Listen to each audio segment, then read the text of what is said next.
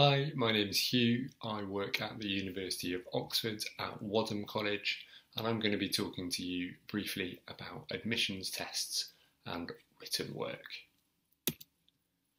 So these are a part of the application process here for Oxford and Cambridge University. This slide gives you a bit of an overview of that process. So it starts with, most importantly, picking your course, choosing a college or making an open application where we will allocate you to a college. Next important part for this session is thinking about and finding out if you need to do any assessments for the course you're applying for, so you can check that online. Make sure you hit the UCAS deadline, stage 4. If you're applying to Cambridge, they'll also follow up with an SAQ, some additional questions and information that they'll ask about you.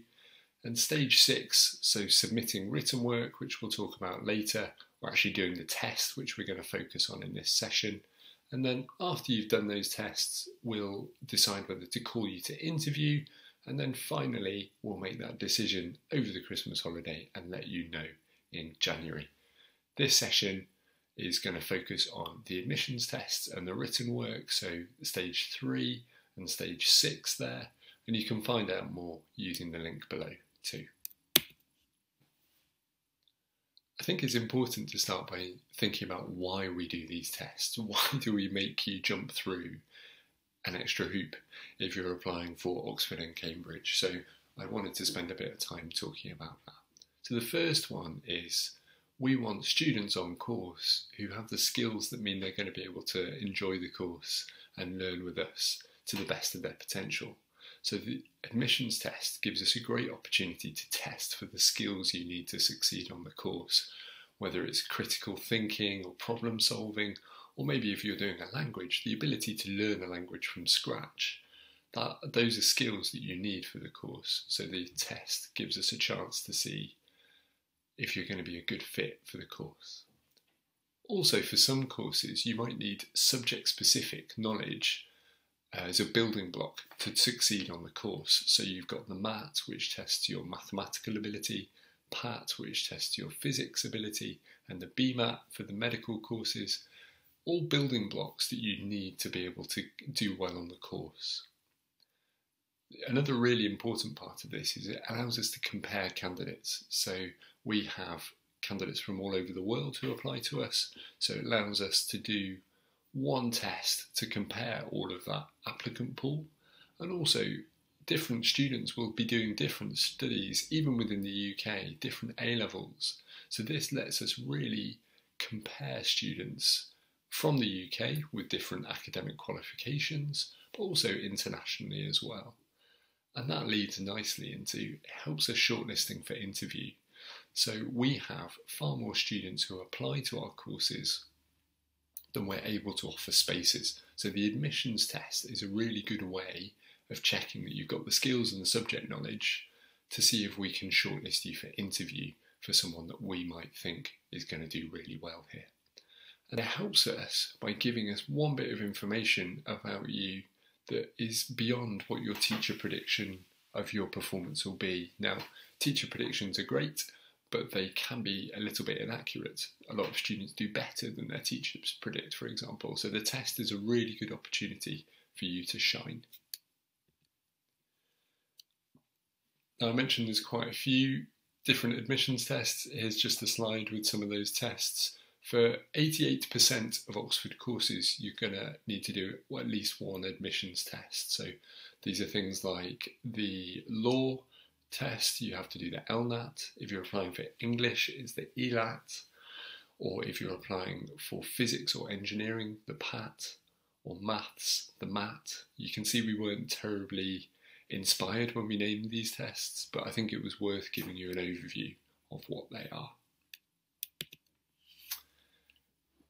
Now, I thought I'd give you a problem to have a look at. So here is a problem solving question from the TSA.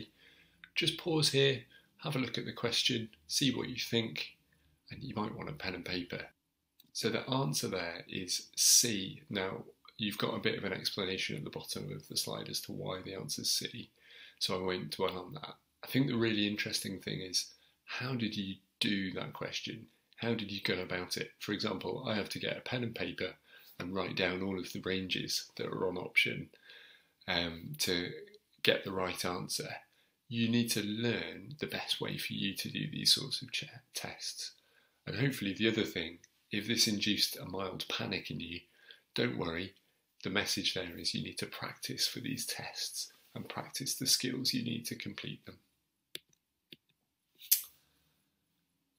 The logistics and registration of these tests is kind of outlined here. So it's important that you first and foremost know which test you need to do. So you can check that on UCAS, but also Oxford and Cambridge's websites to see which test you need to sit. Make sure you're aware for that, because it's your responsibility to make sure that you're registered for the tests in time.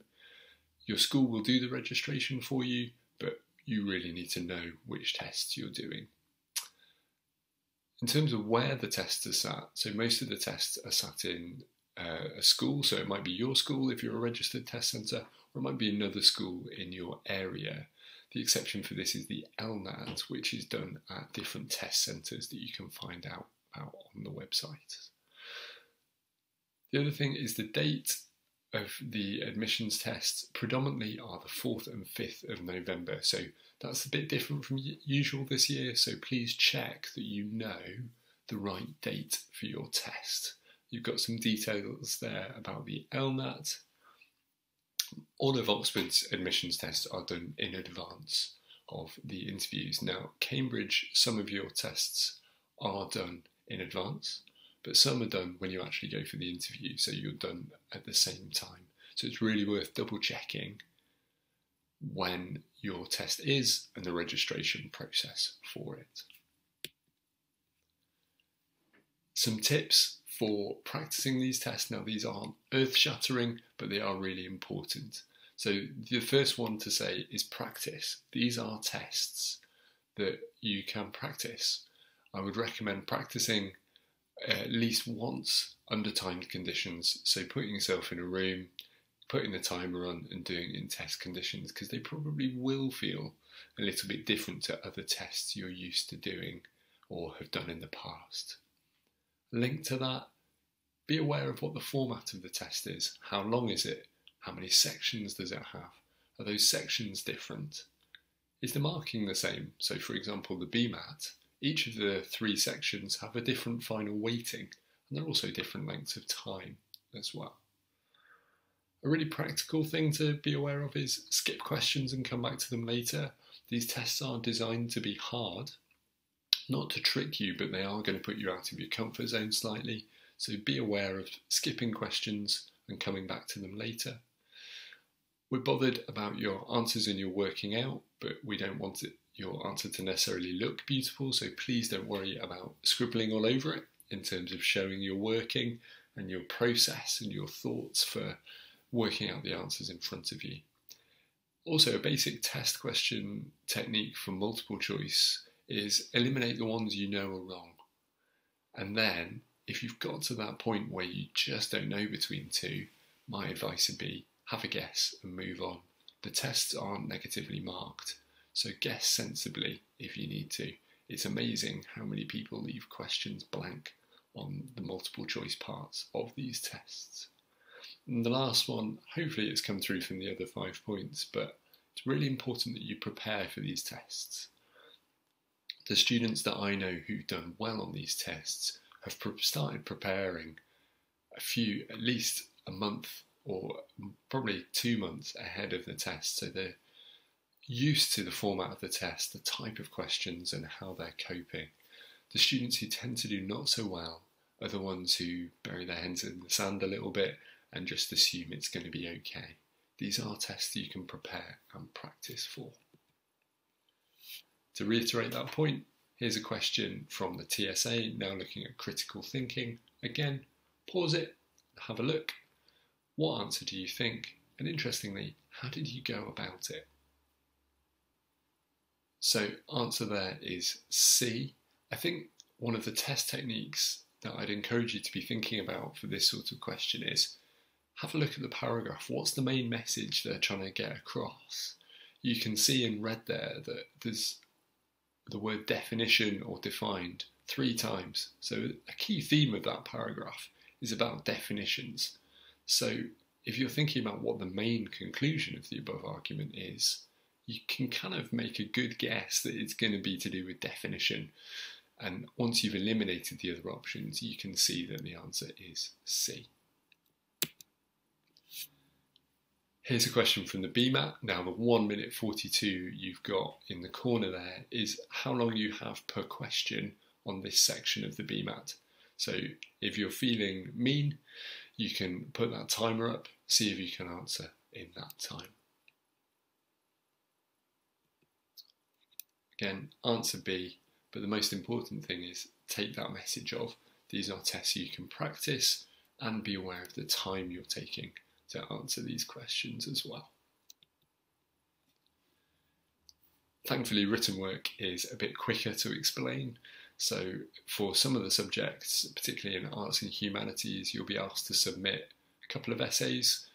You'll receive that request from the college that gets in touch with you, from Oxford or Cambridge, and normally that'll happen in November after you've put in your application.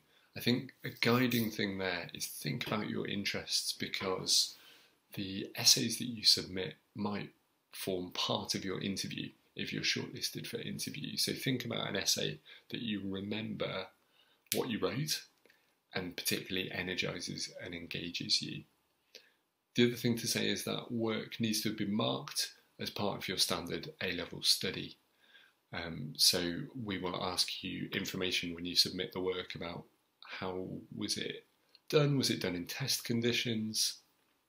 How much support did you get? What feedback did you get from your school? Again, giving us all of that information so we can make a reasoned comparison. And then lastly, if you've got any questions, you can contact the college that's asked for the work to kind of clarify those details. If you're unsure which subjects you need to submit work from, or you've got a particular issue, let the college know and they'll be happy to help. And there's just a link there that you can have a look at about submitting your written work. Now, in this video, we've talked about the role of admissions tests, why we do them, and how you prepare for them. And we've also talked about written work briefly. So to sum up, my advice to you is make sure you know which tests to register for. I have met students who've done the wrong test by mistake. Check the alternative dates, particularly as that's different from usual this year. Get practicing. Really do spend time getting used to the format of these tests and the sorts of things that you need to know. And if you're submitting written work, select work that you're happy to talk about and really shows off your potential. Now, there's links in the bottom of the video for finding out more. I'll stop there, but if you want some more help, I'll stay on and talk you through some of the tests with specific guidance for those tests as well. But if you're leaving, thanks for watching. So if you're still around, welcome back. I'm going to start off with the BMAT, so a test you would take if you're interested in studying medicine and related courses here at Oxford and a number of other universities too. So format of this one, 2 hours, broken down into 3 sections. The first one, multiple choice questions. We had a look at those earlier in the presentation. So critical thinking and your problem solving. So the best way of preparing for those is practice those BMAT past papers, but you could also use the TSA, so Thinking Skills Assessment, because they're a similar format for the question type that you're going to get. Section 2, test your scientific knowledge. So you do need to look at an assumed knowledge guide. So this is the kind of syllabus for this part of the test. So really important that you're brushed up on your biology, chemistry, maths and physics for this one. And you can see 27 questions in 30 minutes. So time management is vital for this section. So you really do need to practice again and be sharp on the answers. And then lastly, and bad news for some of you, if you've just been doing science subjects for the past year or so, you do need to write an essay for the BMAT in section 3. So there's a writing task. You have 3 different questions to pick from, 30 minutes to do the test. The questions themselves aren't very engaging or different from year to year, so you can have a look at some past questions to give you an idea. So they're going to cover ethics, there might be a veterinary question, one about current affairs, and there's normally one with a quote in that you have to respond to. Really important thing to be aware of for this one is state the basics well. You get marked for your essay, and it's really easy to pick up marks if you're doing the really common sense stuff in your answers.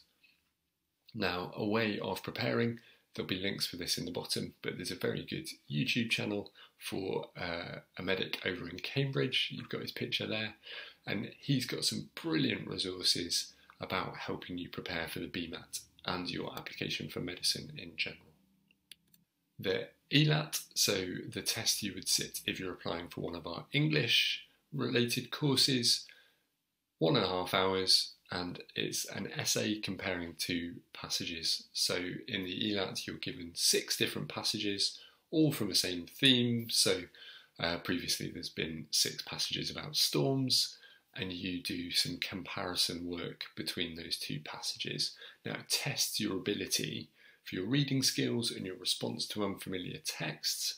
So the guidance from that is these are skills you'll be using at school already, so all of those skills will be relevant in helping you prepare for this, but do have a look at the marking criteria for this test that is in bullet points there, so know what you're being assessed for.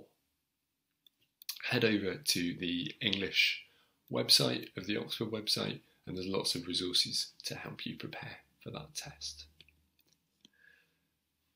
The HAT, the History Aptitude Test. Now that test has changed format.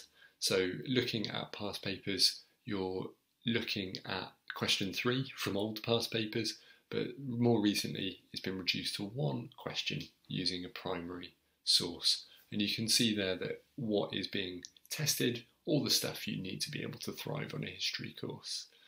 In terms of preparing, having a go at those and seeing the format of the test, you've also got a link there of a video of people discussing an old HAT question to give you an idea of the sorts of things you might be wanting to think about.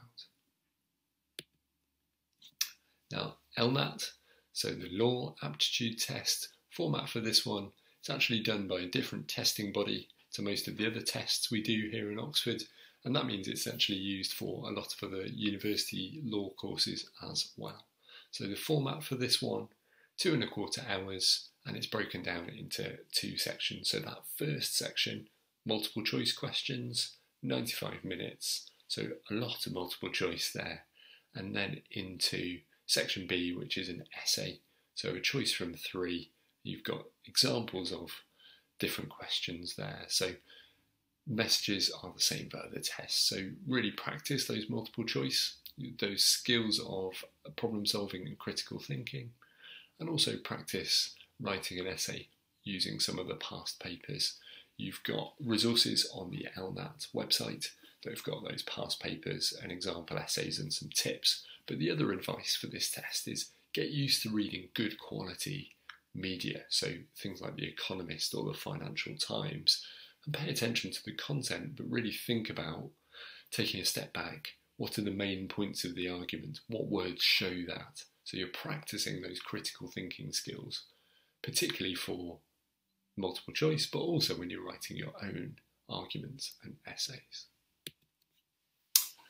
The MAT, the Maths Admissions Test. So quite a long test this one, so 2.5 hours. It's broken down into 2 sections. So the first section, 10 questions, 4 marks each, and that works out at a very nice 6 minutes per question.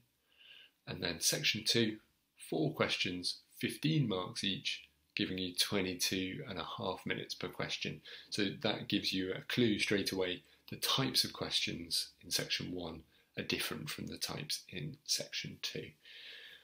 In terms of preparing for the MAT, there are different things you can do. So you can practice and look at tests, the MAT past papers, but also other tests that are used for maths admission. So STEP that Cambridge use, Enrich, and some other maths tests are great ones to look at. Again, there's a syllabus that you can have a look at to make sure you've got all the building blocks to be able to do that test. In your answer for section 2, the section is marked by teachers and tutors who work at Oxford and people studying here. So they will be able to look at your working out. So if you want to put words to explain your answers, that makes it far easier when they're dishing out their 15 marks, if they can see your thought processes. If you might not have got the right answer, but they can see how you've got to where you've got. And the other advice that I've pinched from James, who's the person in the slide picture there, is get strategies for the questions. So take a step back. How are you going to tackle that? The other way that you can prepare for this that I've just mentioned is my colleague from the maths department has got various YouTube videos of him going through admissions tests, talking about the answers and strategies for those tests. Really nice resource, make the most of that one. The PAT, the physics aptitude test, so used in physics and engineering applications. So there's a mix of maths and physics on there. You've got some multiple choice questions as well. Advice is fairly similar to other tests, so check the syllabus. Do you have all the knowledge that you need to do the PAT? Check the format, so it changes quite a lot about whether you're allowed to use a calculator or not, or how the questions are dished out, so really do think about that. Write down all your working as you would in any science subject like that, so the person marking it can really see your thought processes in how you've tackled those questions. And also practice problem solving skills. So great ways of doing that is looking at past papers, but you've got various different websites there. So I want to study engineering, brilliant, Isaac Physics, British Physics Olympiad.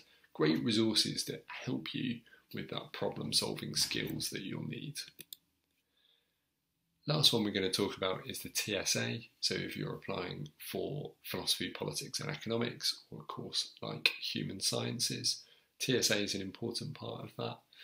First section is the multiple choice questions. So you've seen examples of those critical thinking and problem solving questions. And then section 2, an essay. So you've got one question from 4 possible choices and you've got some examples there. It's really important that you practice those multiple choice questions, and when you're writing your essay that you frame your answer in response to the question. You might have heard that old adage of answer the question.